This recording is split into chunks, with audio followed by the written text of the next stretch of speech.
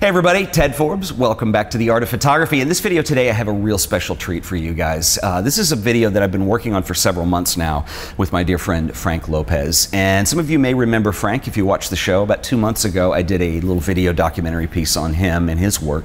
And I'll link that up in the show notes if you're interested in seeing it. I highly recommend it. Frank is a fantastic photographer. He's a super cool guy and a very good friend of mine. And in addition to being a fabulous photographer, Frank heads up the photography program at Greenhill School here in Dallas, and what he's doing with his students is nothing short of amazing. And several months ago we ran into each other and we were talking about what he was working on, and I asked if it would be cool maybe if we did something together to do on the show here, because I think this is definitely worth sharing with you guys. This is at a high school level, and Frank started a class about, in addition to all the other photography stuff that he teaches, there's a very special class that he's working on now that's a collaboration between he and his colleague Chad, who teaches chemistry up there, that you're going to see in this video.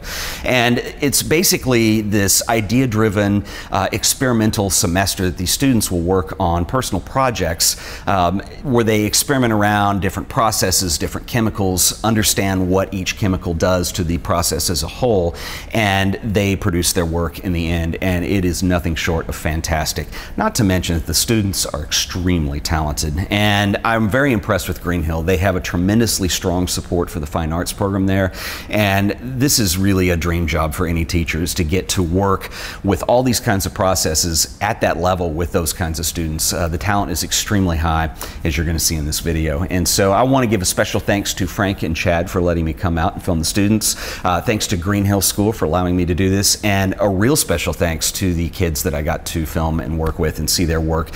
It was extremely inspiring for me to get to go do this because, you know, you're seeing people at a very young age that are doing very mature, advanced work.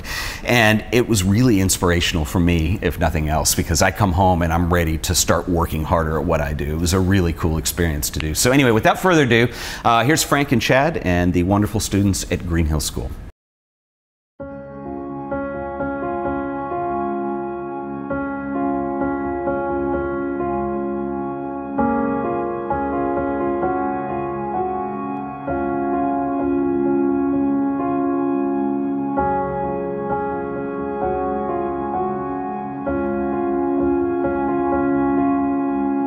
So these are Sabatier prints, which means that after the first exposure of light, you develop the image about halfway and then take it out and expose it again without the negative, so just under full white light.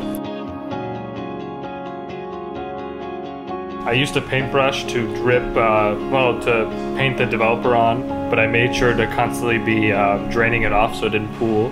So I got this cool kind of coherent wave effect.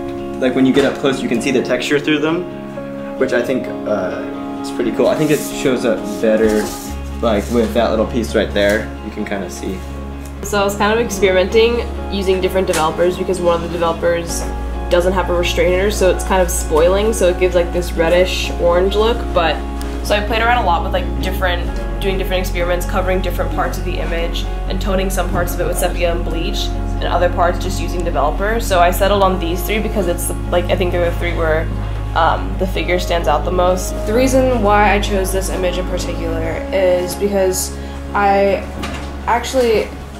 really like this mountain range back here because it's very subtle and it almost looks like watercolor painting, like I painted it on instead of having it printed. But the kind of subtleness of how it fades into the background really made it work for me, in contrast with the harsh texture and the realism of the mountains on the sides. You know, knowing on those tin types and any of those other daguerreotypes, you know, the actual chemistry that's going on there, it's like, it just started to happen. It's like, well, you know, we should start a class. We should start a class that has that chemistry, because there's stuff that kids are learning in our, you know, the normal classroom environment here, but then you can meld it into what you're doing in his class and what he was taking his students through there, and then it just started going. So we're like, let's propose this class. Students will be able to meld, you know, the two disciplines. I have been working with non-silver for many years and was really kind of getting into introducing a lot of those things to the students, and I kept coming over and asking for certain exotic chemicals, and of course, you know, we've got everything, and Chad's like looking at me like, what are you doing with this stuff? And so I just kind of became an organic thing, that we decided to collaborate and pull together a true split class that we could incorporate the strengths of both of our departments and divisions. Well, and it's again that realm is to experiment and here and then at the end. I mean, let's face it. In the chemistry class, we can put a reaction together and I get a precipitate, some solid that falls out of the solution. How exciting, and you put that on the mantle. It's not really going to draw you in and have be a dinner conversation piece. So I think there's that creative outlet for a kid that has some artistic sensibility, and while at the same time with chemistry, and say, look what we get at the end of this. And again, and it's that experimentation. Students will say, what will happen? That's the point. It's based upon ideas, and all of my classes are based upon ideas. Why are you doing this? What's the idea behind the image? At Greenhill School, our fine arts division is very strong. We have great support of the arts, and so a lot of our students will use this as supplemental for their either AP art, honors photography, college portfolio, applying to even studying the sciences.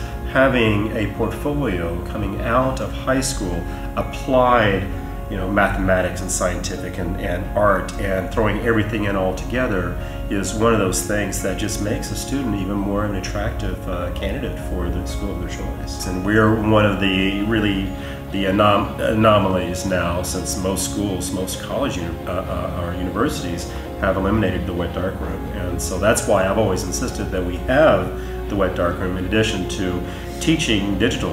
And this still even adds that digital element to the image making by digital generation of negatives and manipulation of images. But really what you're looking at for the final portfolios, those manipulations happened in the darkroom.